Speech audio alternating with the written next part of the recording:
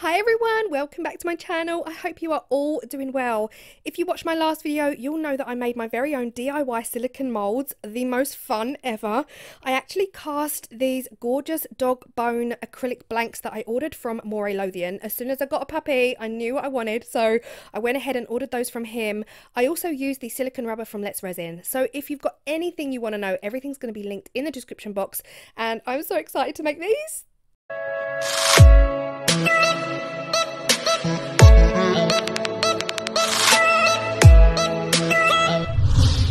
So I am making my dog puppy accessories with Jesmonite AC100. Of course you can use any moulding material you wish, but I thought Jesmonite would just give me that gorgeous matte strong look that I'm going for, and I am using the red pigment by Jesmonite. Now you can add up to 2% pigment to get a true red, but I was just kind of playing it by ear. First I put it into the liquid and then I just added the powder, and yeah, I just added the pigment if I felt I needed more pigment. Now I did make way too much, which is most unlike me. So if you're doing anything like this, make sure you've got moulds to hand, you've got little moulds on the side. If you've got any leftovers, just pour it into, yeah, extra moulds. So I am just mixing this up now, but I realized what a mess I made. So after I gave it a super solid stir, I actually transferred it into a cleaner cup because I don't know why, I needed to. So if you are watching this video and you've never heard of Jesmonite, this is a very fast curing, eco-friendly, biodegradable acrylic compound resin. It's a lot safer than epoxy resin, which is why I chose to use this and not epoxy.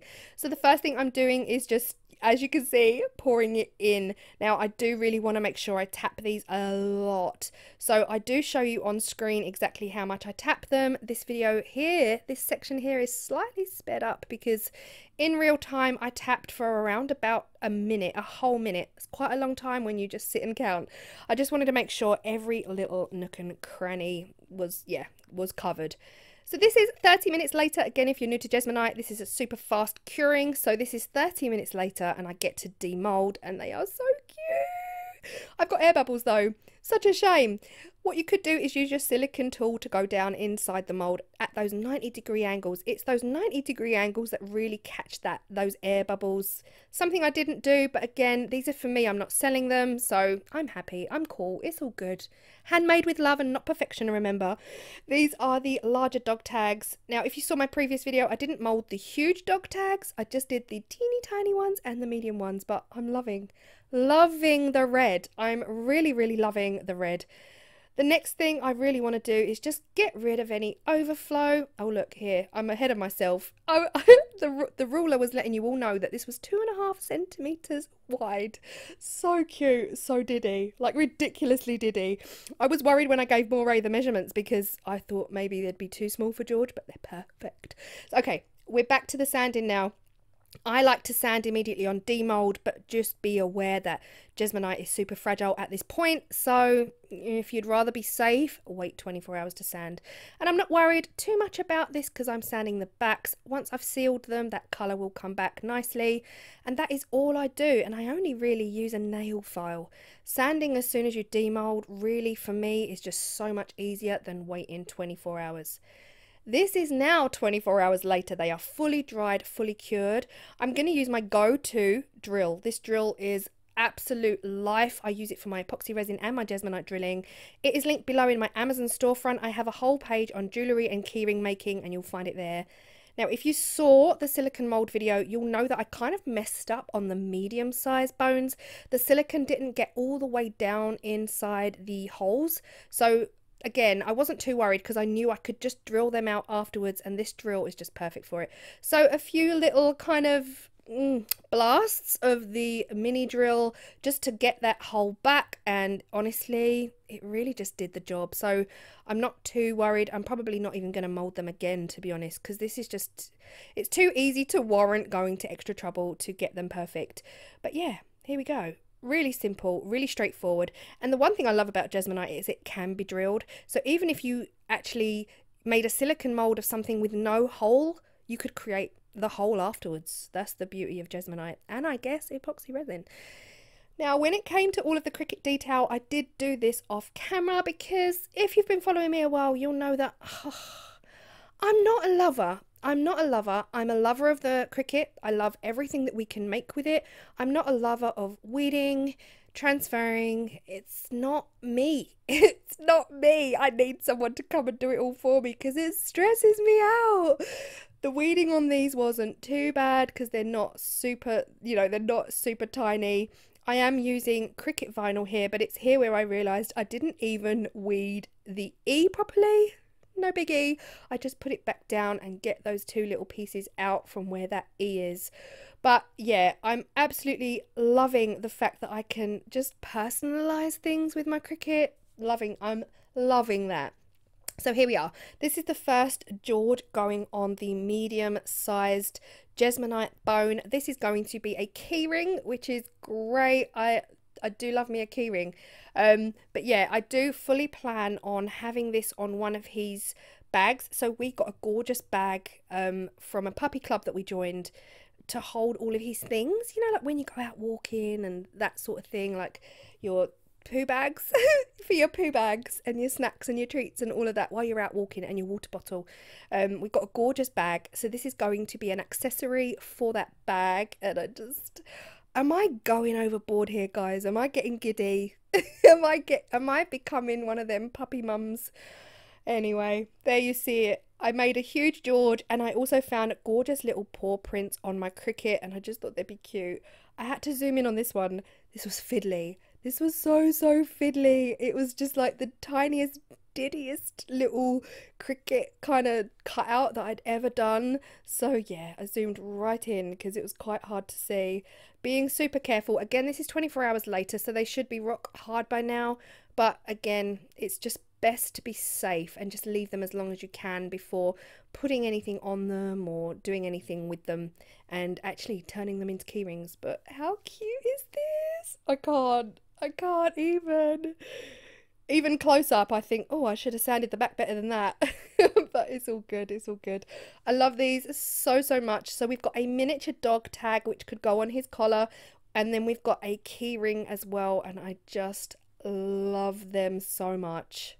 This second keyring, I'm not sure if I'm going to put it on his lead or on his harness. I'm not quite sure which way round I'm going to play it, but I made two just because I could, because I moulded 3, so I made 2 specifically for George.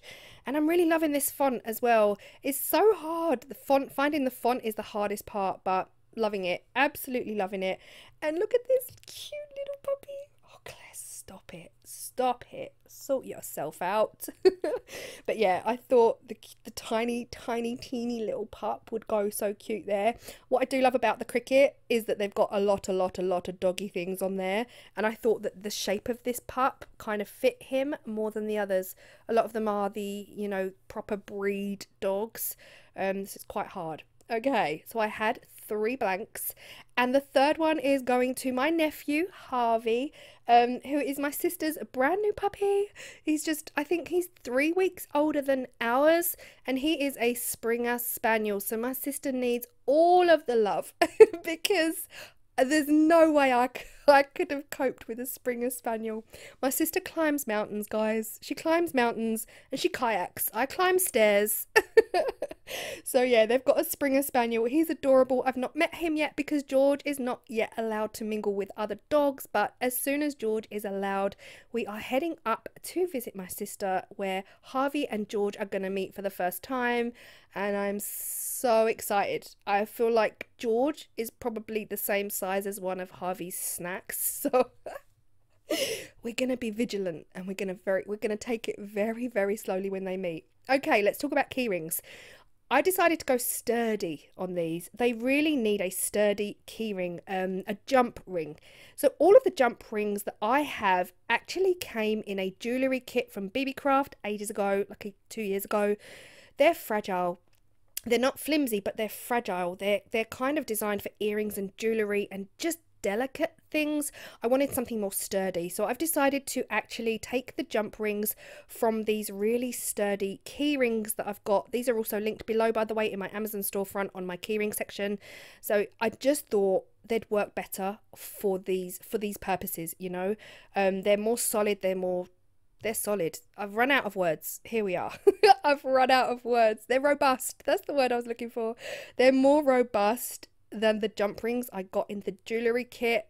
Yeah, so it's a little bit wasteful because I'm taking a jump ring from one of the key rings, which means it no longer is functional as a key ring, but you know, those are my key rings, so all I have to do is just close them up and then add another key ring onto it to serve its purpose. But I'm loving them, guys. I'm loving them so much.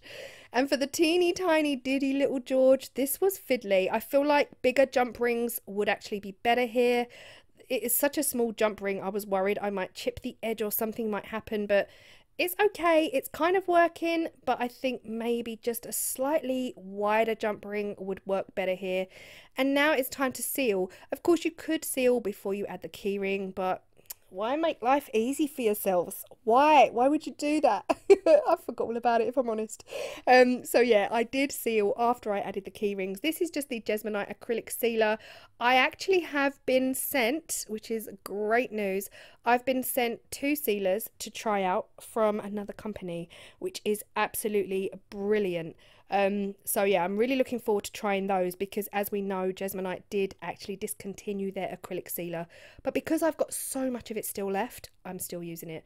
Worked a treat on these, absolutely worked a treat. But I don't plan on having these out in the pouring rain anyway, so you really don't need to seal. But how cute are they? I'm so in love with these. I am so in love with these. And someone on my last video actually suggested that I could use these moulds that I made for Christmas tree ornaments. How genius is that? Like, some things that are so obvious to other people just don't enter my head sometimes. So hello, dog and puppy Christmas tree decorations. That is a video. It's now on my list. It will happen, and I honestly cannot wait. And here's George. Here he is. Modelling with bribery. Yes, he is getting treats because we are teaching him to sit right now. He wants the whole box.